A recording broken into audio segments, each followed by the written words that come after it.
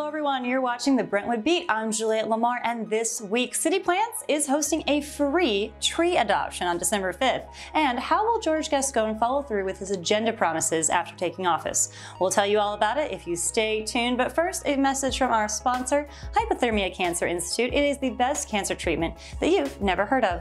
Go ahead and click below for more info.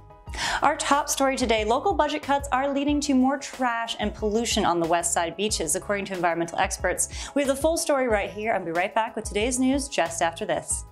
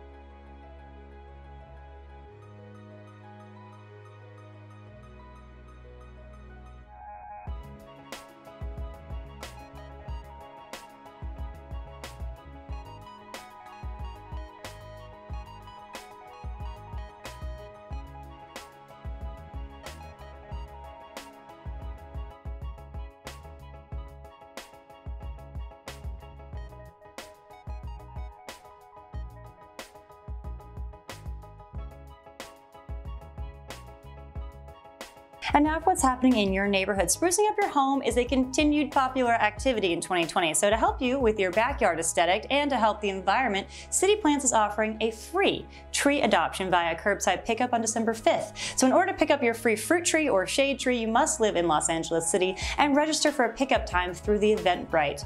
Pickups will be held at Venice High School. After elections, it's fairly common for new heads of government to fire some of the old administration's team, but that might not be the case for Los Angeles' new district attorney, George Gascon.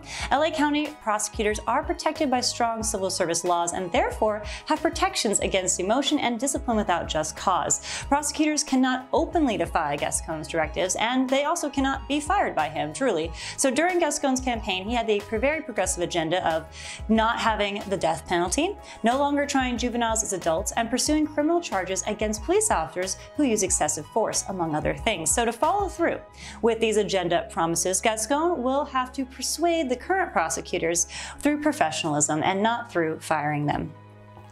That's all the news we have for you today. Thank you all so much for tuning in. I'm Juliette Lamar, and you take care.